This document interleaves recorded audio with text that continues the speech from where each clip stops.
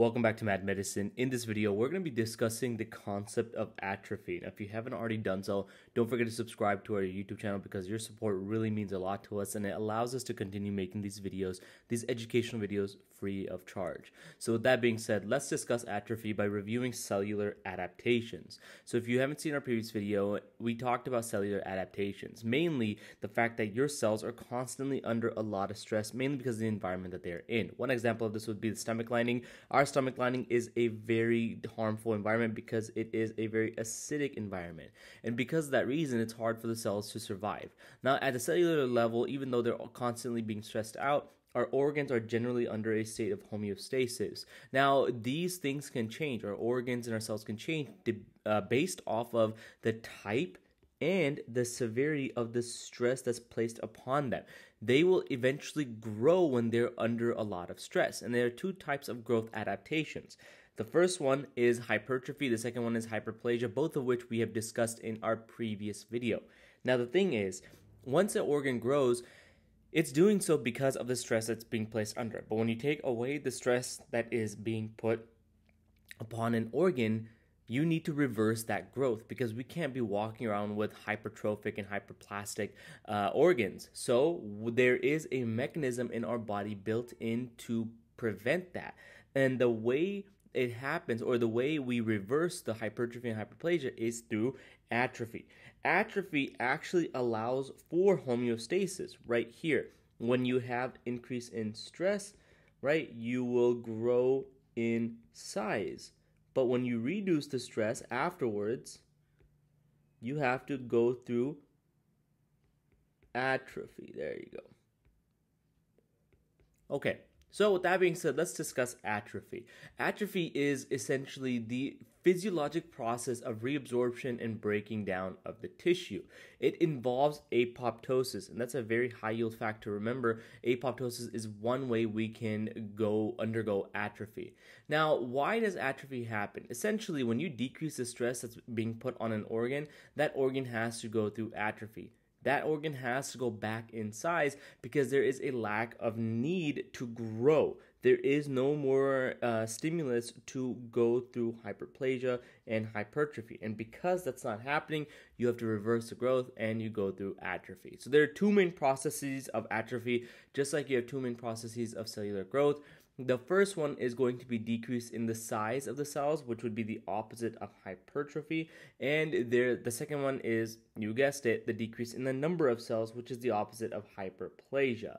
So if you guys need a review on hypertrophy and hyperplasia, I highly recommend you check those out. Check that video out. So let's talk about the mechanism of atrophy.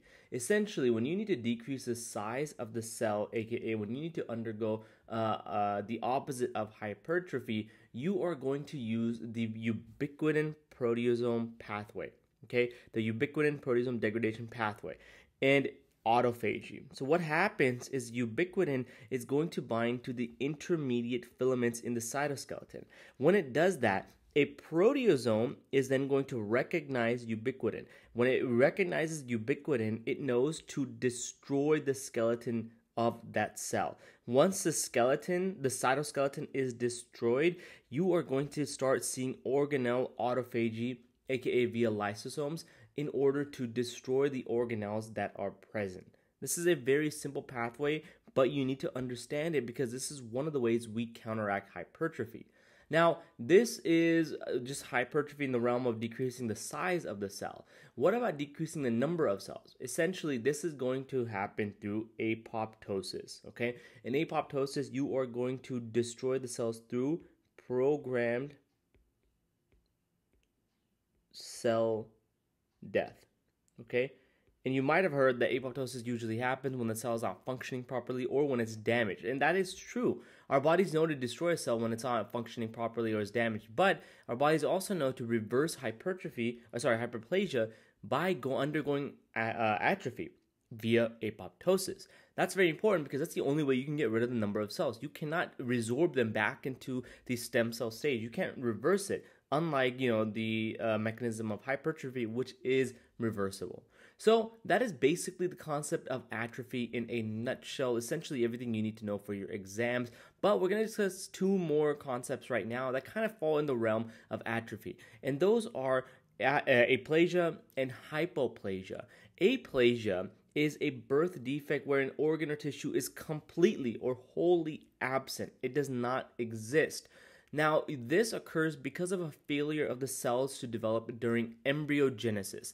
During the part where the embryo is being created, essentially, okay, those cells don't really exist, they don't develop properly, and you don't get that whole organ tissue present at all, meaning it's not there whatsoever.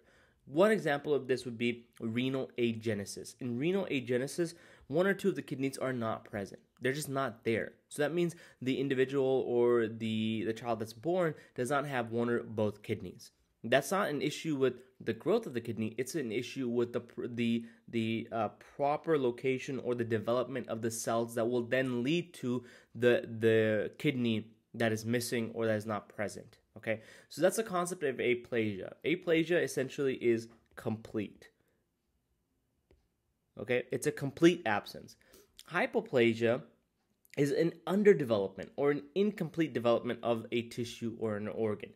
So aplasia is complete absence. Hypoplasia is incomplete. Incomplete, or I guess I would say partial. All right. So this occurs because of a decrease in cell production during embryogenesis, not development, not cells developing at all, but a lower amount of cells being produced. Often this leads to a small and malfunctioning organ. The reason why it ends up malfunctioning is because of the size, you do need to have a certain amount of cells present to be able to function properly. When you have hypoplasia occurring, those organs can't function to their fullest extent, and they're not really able to do the job they need to do. One example of this would be thymus hypoplasia in DeGeorge syndrome. In DeGeorge syndrome, the thymus is present, but it's very small, and the thymic shadow will not be very distinct on an x-ray. So that is an example of hypoplasia. So in this case, you are going to have incomplete development. And that's mainly it for aplasia and hypoplasia. Now, obviously, the concepts of what happens because of hypoplasia and aplasia are specific to the organ system you're discussing, which we'll get into later. But for now, this is the entire knowledge base you need to know for atrophy, aplasia, and hypoplasia.